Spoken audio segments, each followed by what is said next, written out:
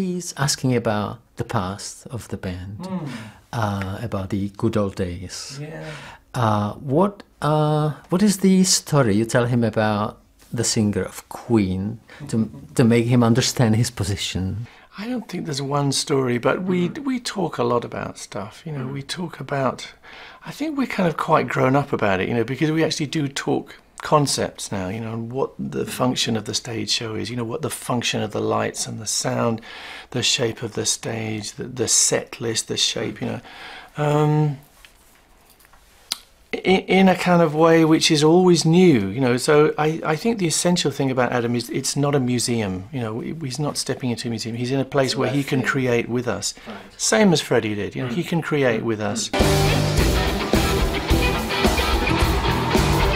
She's a killer queen, gunpowder gelatine, dynamite with a laser beam, guaranteed to blow your mind. Anytime, recommended appetite, insatiable and appetite. Oh! You mentioned the word concept. I just don't believe that you would quit Queen, because to me, when I look at you, it means the band is not how you make living. The band is you. This is how you live.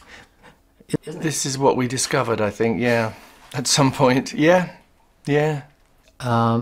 Is it for you? What is at stake now? When you're playing with Queen, what is at stake? Where is the risk for you in it?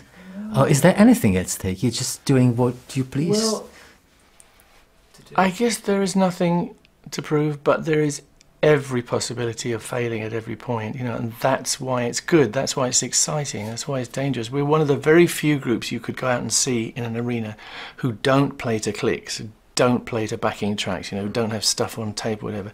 It's live completely and dangerous and different every time you come and see us, and I think that's what people like. So yes, there is every chance of falling every time, every minute, you know, there's no safety net, but we have a kind of, I think we have a good attitude, you know, we're kind of forgiving of ourselves and of each other, which perhaps we weren't in the old days. You know, we have much more of a sense of humour. So if something goes on, perfect, then wonderful. If something goes wrong, you just kind of laugh and go, oh, that went wrong, okay, let's do this. And it's okay, because I think we understand now that what we are is okay. And the audience like us because of that.